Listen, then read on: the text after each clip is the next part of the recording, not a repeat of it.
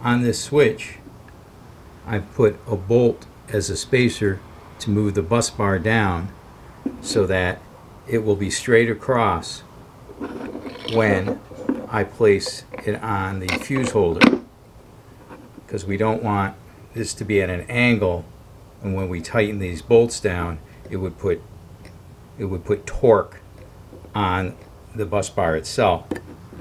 In addition to that, you can see that I've taken and put in another bolt on the top of the fuse holder so that it raises up the contact of the fuse holder so that this fuse will be directly across when I install it, because we want the fuses on top of the bus bar, because if there's a catastrophic failure and I do need to replace one of these fuses, I don't want to have to take the entire bus bar assembly off in order to just be able to take the fuse out. So that is an important factor when installing this bus bar and the fuse system. Just something to make life easier in the future. Anytime I add something to the electrical system, or pretty much anywhere in the van, I try to buy stainless steel. It's a little more expensive, but much better off in the long run. Also, I really like this Loctite and this like glue stick. If you add just a little bit of Loctite to the threads, it'll stop them from coming loose. Now, even though I do that, I do still add washers. So first fuse is 100 amp, second fuse is 250 amps, third fuse 250 amps, and I still add lock washers because yes, I am kind of overbuilding this whole system. I bet you there are some things that I'm doing that are probably not necessary, but sure aren't going to hurt.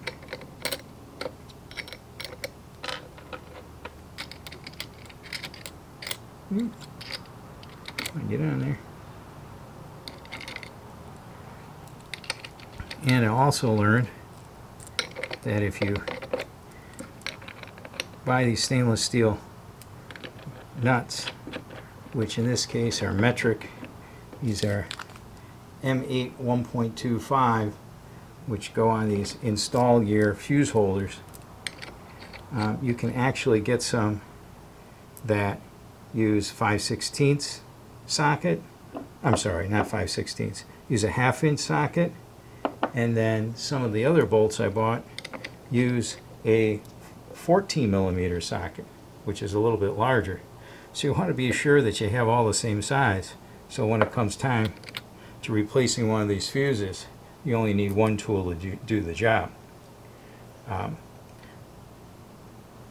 The last thing, some people might be looking at this and thinking these fuses are really close. You know, when you go to replace them and you go to take them out, you might hit the adjacent fuse. But remember, you're always going to shut the power off before changing any fuses. So that's it for the fuse block. I have to add the section on this side, and then we're going to take it and put it on the actual power panel.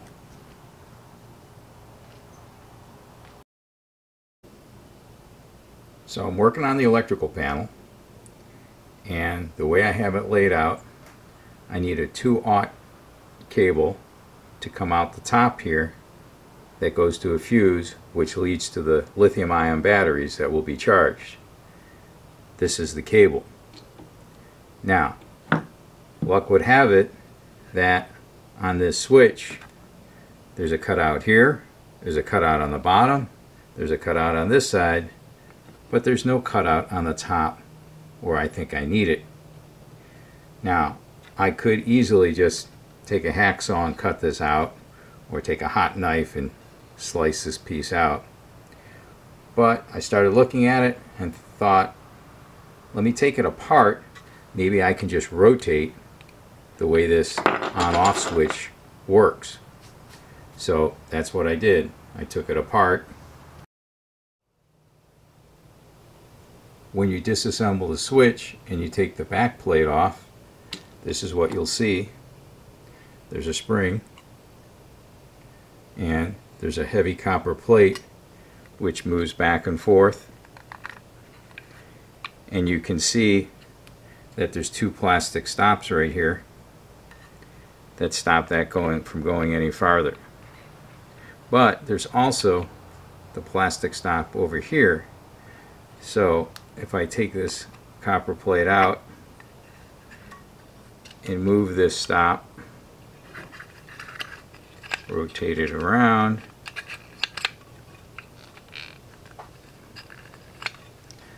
now I've switched it. I have it. That's off. That's on. And now my top is clear for my 2/0 cable.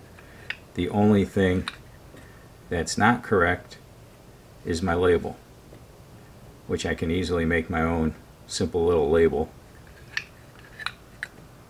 and cover those two up. So that's what I'm going to do instead of getting a hacksaw and cutting this piece out down here. It's too bad that they didn't leave this blank, but I can see where it's safer to not have the top open in most installations. So with that in mind, I will probably put a plexiglass cover on the top of mine to keep that safe and away from any debris that might fall on it.